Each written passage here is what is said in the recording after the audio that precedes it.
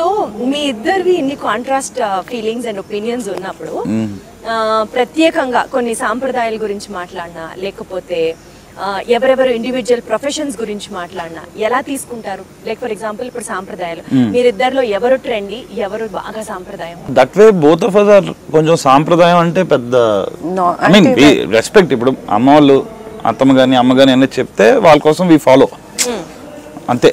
దాని గురించి మాకు తెలియదు కూడా ఫాలో అవడానికి పెద్దగా సాంప్రదాయం వైజ్. We just follow. వాళ్ళు చెప్పి ఇది బాగుంటది, ఇది చేయాలి, ఇది ఇలా ఉంటే మంచిది అంటే we just follow. But definitely more trendy must be him only అండి. I think he might be more the cooler one.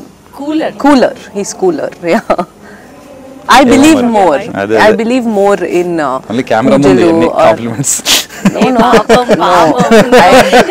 చాలా ఆనెస్ట్ గా చెప్తున్నారు, తెలుస్తుంది కూడా. I believe more in prayer or anything. Oh yeah.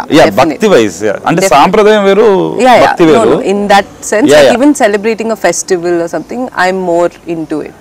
అంటే మీరు చిన్నప్పటి నుంచి అలాంటి అట్మాస్ఫియర్ లో బాటప్ అయి వచ్చారని చెప్పొచ్చా? అలా చెప్పొచ్చు. అంటే సింపుల్ గా పూజ చేసుకోవడం ఆర్ గుడికి వెళ్ళడం నాకు అలవాటే అని. I like getting dressed up for the festivals and more ready అవ్వడం చాలా ఎంజాయ్ చేస్తుంది. I mean the process of getting ready also she enjoys. అంటే ఇప్పుడు ఎక్కడికైనా సపోజ్ ఒక పార్టీకి వెళ్ళాలన్నా బయటకి వెళ్ళాలన్నా అట్లీస్ట్ మినిమం ఒక 2-3 hours నోటిఫికేషన్ ఇవ్వాలా? తనకి ఇవ్వాలి.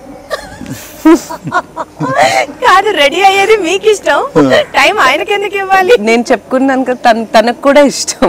ఇప్పుడు మీ ముందు అద్దం ఉంటే మీ అంక చూసి మాట్లాడు. నాకు రెడీ అవడం ఇష్టమే. ఎవరికైనా అందంగా కనపడాలని ఉంటుందబ్బా. బట్ అంటే తన ఎంజాయ్ చేసేంత నేను బయటికి వెళ్ళడానికి I have to look good అనేది. Girls are always girls. అదే ఆబ్వియస్లీ. సో అది చూస్తుంటే బాగుంటది కూడా. అది ఇప్పుడు రేపు ఏదో వేసుకోవాలంటే ఇవాళ డ్రెస్ తీసి ఇది వేసుకున్నా, ఇవాళ ఇది వేసుకున్నా అంటే దట్స్ ఆ excitement it's nice to see. So best quality in your wife ఏం చెప్తారు? అంటే సింగింగ్ అని మాకు తెలుసు, అంటే కొంచెం వియర్డ్ కాంబినేషన్. అంటే weird combination of innocence and smartness రెండు ఉంటాయి. She is extremely smart. So and కొన్ని విషయాల్లో ఇన్నోసెన్స్ ఉంటుంది. ఆ ఇన్నోసెన్స్ బాగుంటుంది అప్పుడప్పుడు ఎంజాయ్ చేస్తా. And she is very smart.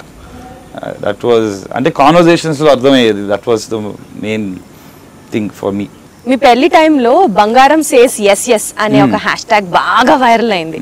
అప్పుడు మాకు అర్థమైంది ఏంటంటే he loves her so much, అందుకనే బంగారం అని పిలుస్తున్నారా అన్నది. Is that still continuing? ఇప్పుడు బంగారం అనే అంట. అవునా? ఎలా అనిపిస్తుంది మీకు?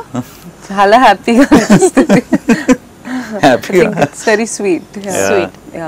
యాక్చువల్లీ నాకు ఇష్టం ఉండదు. నాకు ఇష్టమైన వాళ్ళు ఎవరన్నా పేరు పెట్టి పిలిస్తే, నా పేరు పెట్టి పిలిస్తే పిలవకూడదు. అంటే చిన్నప్పటి నుంచి తాతగారు అన్నా ఎవరన్నా అమ్మ తల్లి ఇలా పిలవడం అలవాటయ్యి. అంటే ఇవన్నీ తనకి తెలీదు పిలిచినప్పుడు ఇనిషియలీ. యాక్చువల్గా మేము ఫ్రెండ్స్గా ఉన్నప్పటి నుంచి బంగారం అనేవాడు. a friend very dear to us suggested ఈ హ్యాష్ ట్యాగ్ సజెస్ట్ చేసింది.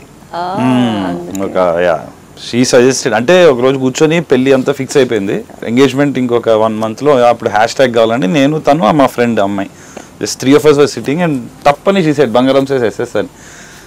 అండ్ అందరికి all of us liked it. అదేదో అప్పుడు మా సినిమాకి మా టైటిల్ అన్నట్టు ఫీల్ అయ్యాం మేము. ఎస్పెషల్లీ తన సింగింగ్ గురించి ఏం చెప్తారు మీరు? అంటే నాకు ఇట్స్ లైక్ ఎ లల్లబీ అండి. నాకు అప్పటి నుంచి కూడా ఇప్పుడుకి ఎప్పుడు. So she sings for you? Yeah. Even now? Yeah, she sings. Except when we're fighting. See, she's extremely smart, extremely. ekkada she's very choosy about her words. ekkada ఏవి పడాలో టక్కన పడుతుంది. పంచులు అంతే అసలు